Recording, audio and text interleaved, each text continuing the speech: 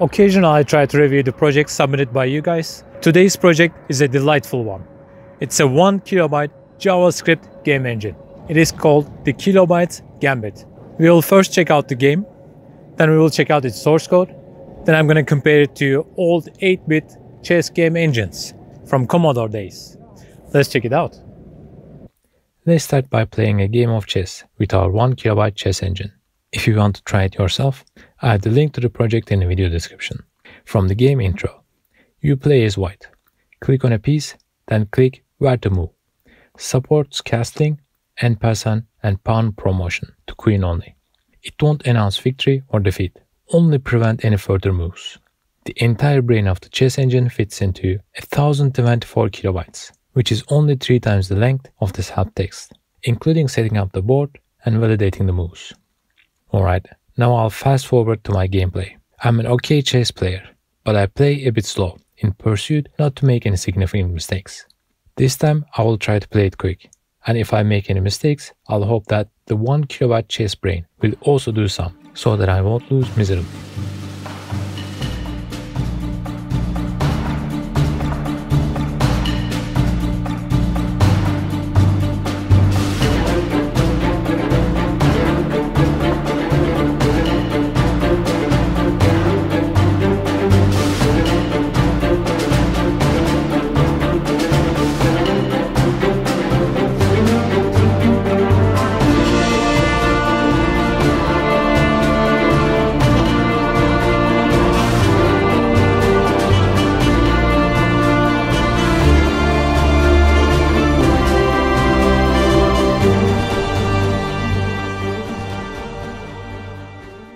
Unfortunately, I made a significant mistake in the last part of the game. I thought my bishop was a pawn, as they look very similar with these graphics. Thankfully, the game engine went crazy with the king movement and through the game, but up to that moment, it played competently. I'm pretty impressed.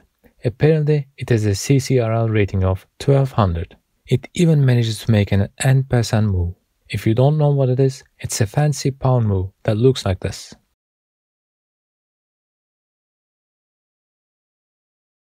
The entire source code of the game is what you see on the screen. Simply amazing.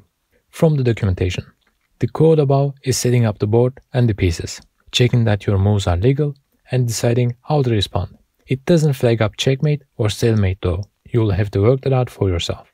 Looking 4 steps ahead, a points system considers the factors such as the value of the piece, strength of the area of the board, and speed of the capture and victory. It calls an external function to update the display, and the display code calls the functions to trigger the moves.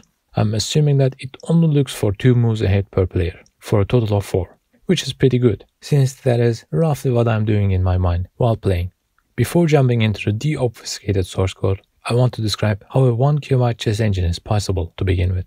The magic word is game trees.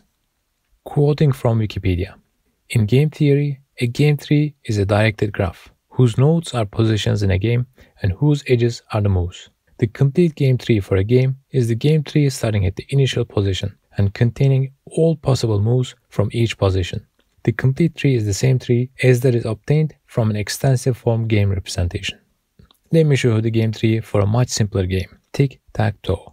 In this game tree example, we start the game from the very beginning with an empty board. Then we calculate all possible first moves. Then we calculate all possible responses by our opponent to our moves. Then we will move on to the second move and onward.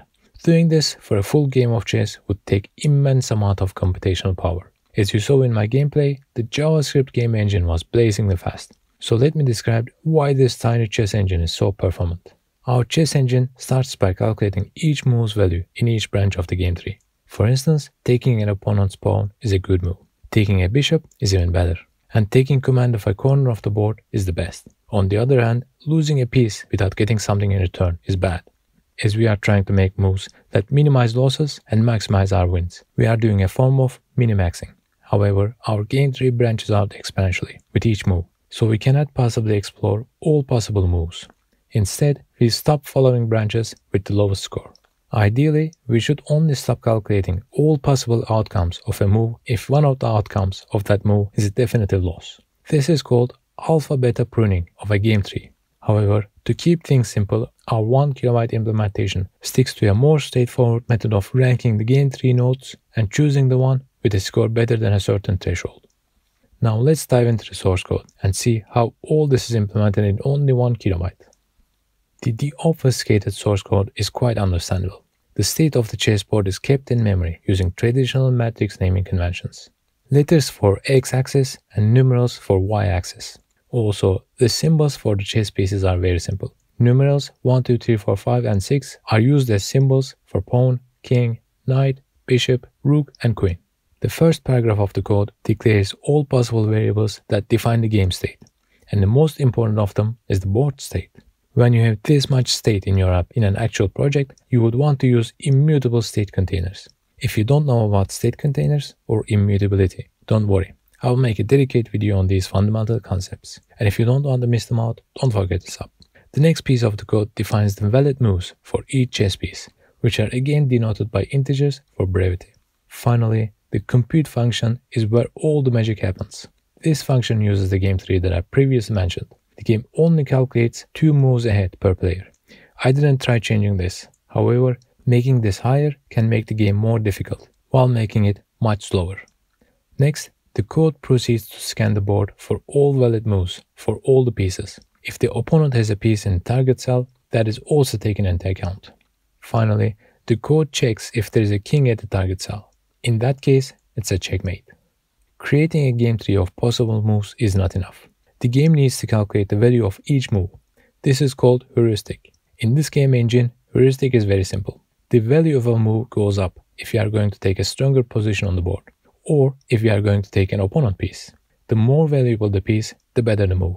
If the consecutive possible moves by the opponent result in a loss of our piece, the value of that move goes down, and the engine continues to scan for moves up to the given scan depth. As I mentioned earlier, this game only scans for 2 moves ahead per player. However, even then, it managed to play a good game against me. And that is all the source code. Even the fully commented source code is very brief. No wonder why the compressed version fits into a single kilobyte of space. Tiny chess engines are nothing new. First 8-bit chess engines emerged in the 1980s. 1K ZX Chess was made in 1982 for Sinclair ZX81 computer and only takes 672 bytes in memory. At the time, it was the smallest chess implementation of any platform. However, today, the record is held by Lean Chess, which occupies a whopping 288 bytes of memory space. Unfortunately, I came in too late to get a taste of Sinclair or Commodore systems. If you have some gear from the golden days of computers, send me a photo of it. I will review it or at least mention it in a future video. Well, that is it for this project review. If you have a project you would like me to review, leave me a comment. Or if you know a great open source project that is worth reviewing, ping me, and I'll see you guys on the next one.